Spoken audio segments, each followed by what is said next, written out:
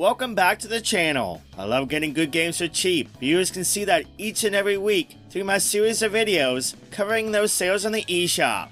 While digital is great, I love having physical games too, and luckily, the Switch is easy to get physical games for, since there's a lot of good stuff that's getting cheaper and cheaper to get. It has been a while since my last one, but I finally got off my butt and assembled a brand new list of cheap physical Switch games for you to check out.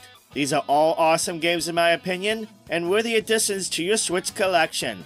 No game on this list goes for higher than $25 tops on average, new or used, at the time of making this video, based on prices on PriceCharting.com and my own personal experience. Just for reference, when I mean used, I mean the game with the case. And if for some reason you want any of these games as card only, you crazy person you, then you can pretty much normally deduct about $5 off the used price average in this video. With that said, let's dive right in, so hang on! Make sure to subscribe to the channel to tell you about 10 awesome physical games that are cheap to get for the Nintendo Switch.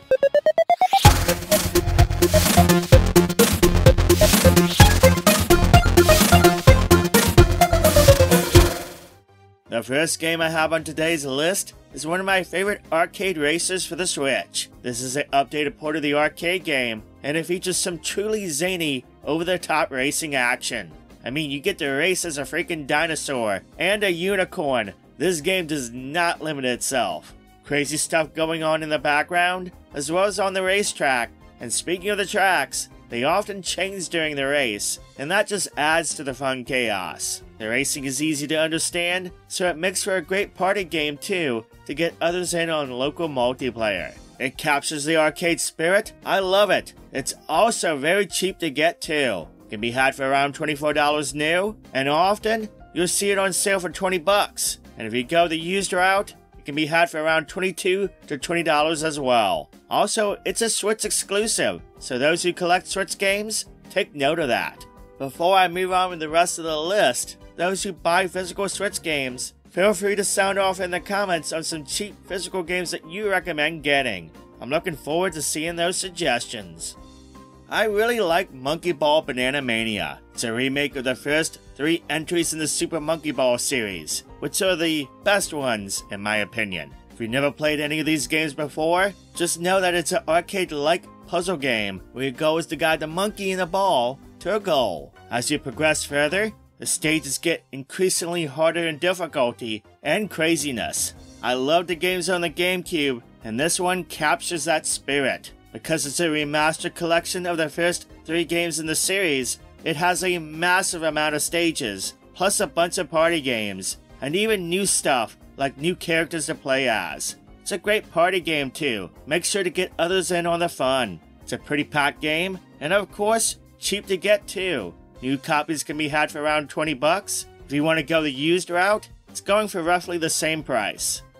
Keywe is a co-op game where you play as Keywe birds tasked with running a post office. The game is made up of various mini-games that has you doing things like prepping and sending off packages, or fending off flies, or decoding secret messages. There's a good amount of variety, and because of how it's designed, it makes for a great local multiplayer game. You have to work as a team to deal with all the craziness and chaos to get those high scores and earn stamps to trade in for new goodies like costumes. New copies can be found for around $19, with used copies going for much cheaper at $13 or so. Those are perfect prices for some good co-op fun.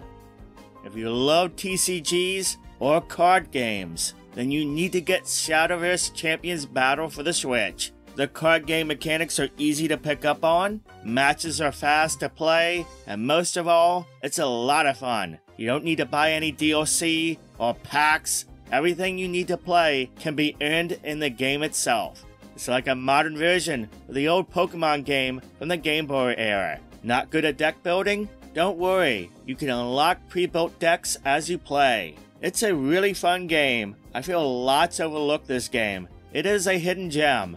In fact, I did cover it in my Hidden Gems series, which you can check out via the links down below in the description box and in the comments. Anyway, if you want to get it for your Switch physical collection, it can be had for around $23 new, and around used for 20 bucks. Switch collectors take note, this is an exclusive game too, you can't find this anywhere else.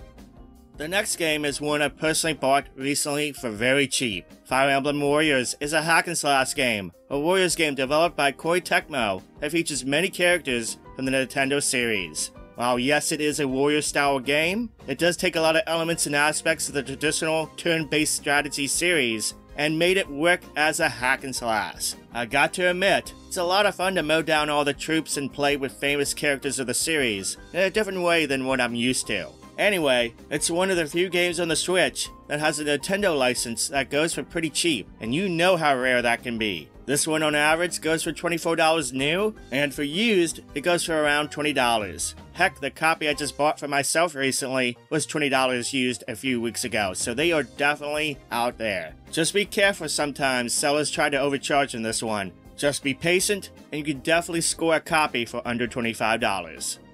Digimon Story Cyber Sleuth Complete Edition contains 2 games, Digimon Story Cyber Sleuth and Digimon Story Cyber Sleuth Hacker's Memory. These are really fun JRPGs, and quite possibly the best Digimon games ever made. Collecting and leveling up and evolving monsters is fast, fun, and addicting.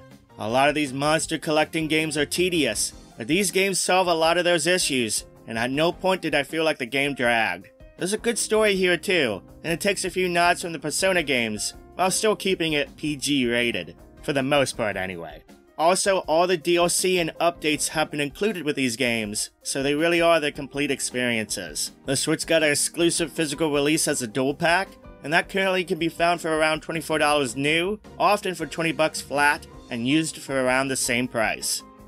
In terms of value, few games can actually beat Monster Hunter Generations Ultimate. It's got so many missions, so much content, that to complete it all, you'll need hundreds of hours to do so. That's before you download any of the free updates the game had. It's bonkers. This game acts like a greatest hits of sorts of the older Monster Hunter games before Monster Hunter World. With that said, it's a bit old school compared to something like Rise. It is a little stiffer in the movements, but I feel there's enough interesting mechanics and such that differs from the later games that I'm sure to keep things interesting enough for any new player to it. This can be had for cheap, around $19 new, and around $16 or so used. Also, this is a Switch exclusive too, so bonus points there. Persona 5 Strikers, the other Muso or Warriors game on this list, is a gem. You got all the elements of the Persona series in this one, like gaining new personas, leveling them up, gaining new abilities, merging the personas, attack types, the famous monsters. It's got nearly everything. It's a fun game too, I really like how it ended up, and the Switch version is pretty competent when stacked up to the other Warriors games. Heck, its performance is a lot better than Age of Calamity. Yes, a lot better. Now this one is right on the threshold average of $25 new, but I'm sure it can be found for cheaper, and I've seen it go for $20 myself at times, and used copies can be found for around 20 bucks itself too. One of my favorite JRPGs of all time is Ni no Kuni, Wrath of the White Witch. The Studio Ghibli visuals, the story, the adventure, the gameplay, I think it's a masterpiece. It's a must-play game if you're a JRPG fan. The Switch version is pretty darn good too. Doesn't look as good as say the remastered releases, but I feel it is an improvement over the original PS3 release for sure. This can be had for around $24 according to price charting, but I've personally seen it in stores for much less. Used, you can find it for around 18 bucks or so. The final game on this list is a collection that for fighting fans, it's one you have to have in your collection. The Street Fighter 30th Anniversary Collection has 13 games in one collection, with one being a Switch exclusive, that being the tournament battle version of Street Fighter 2. This has games like the first Street Fighter, a ton of Street Fighter 2 versions, games from the Street Fighter Alpha series, and all 3 entries in the Street Fighter 3 series. It's well emulated, has online support, save states, proper full control mapping, all the good stuff. In short, it's one of the best collections you can get for your Switch, especially in physical form. A new copy can be had for around 20 bucks, with used coming in around $16 or so. That's dirt cheap for a ton of well-represented games, the best Street Fighter collection ever made. And there you go, that's 10 awesome and cheap physical games to get for your Switch collection. If you're looking for more cheap physical Switch games, then make sure to check out 2 of my older videos in the series. If you don't mind digital, then make sure to check out my eShop Deals playlist, where I cover cheap eShop games on sale each and every week. If you like the video, make sure to give it a thumbs up, and make sure to subscribe if you haven't, so you can keep up to date with the latest videos, and possibly save a few bucks too. Now I'm going to go back to bed. I've been feeling a bit under the weather, so I'm going to get some rest. So that's all I have for today. Thank you for watching, thank you for subscribing, I hope you have a wonderful day, and I'll catch you next time.